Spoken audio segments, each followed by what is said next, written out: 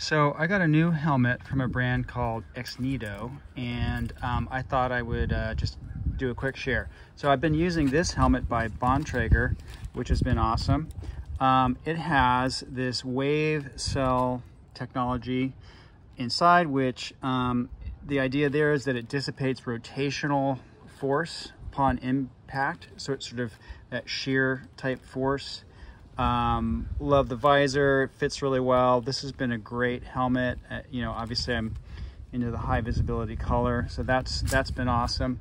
But I just got this XNITO helmet, so it's a new company, a new helmet, and I'm really, I haven't ridden with it yet, but it fits well, really interested in it. So its deal is a couple things. One, it meets this Dutch standard for vehicles traveling at 28 or impacts at 28 miles an hour.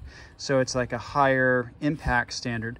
It doesn't have like a MIPS type wave cell shear thing, but it has a higher sort of a crush test, I guess.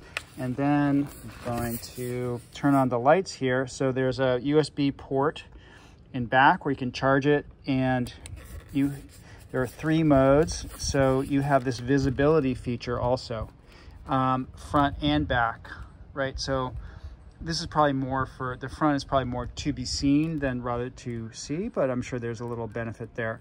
But pretty neat. There's 3 modes. This visor is actually detachable. You can either have the visor or not. And I really like having my eyes shaded, especially, you know, morning or evening commutes. I like having a visor, but if you don't want that, it comes with just the regular padding. So I'm really excited about this new helmet from XNITO, and I feel like I'm whipping along pretty good on my beautiful Ariel Rider Grizzly here, and so I'm going to be, I think, more confident about being seen and being hit and crashing with this helmet. So both are great helmets, I think. Oh, and the other thing is that this helmet, shockingly to me, is actually lighter than the Bontrager. I was like, on paper, I mean, I can't feel a difference, which tells you something.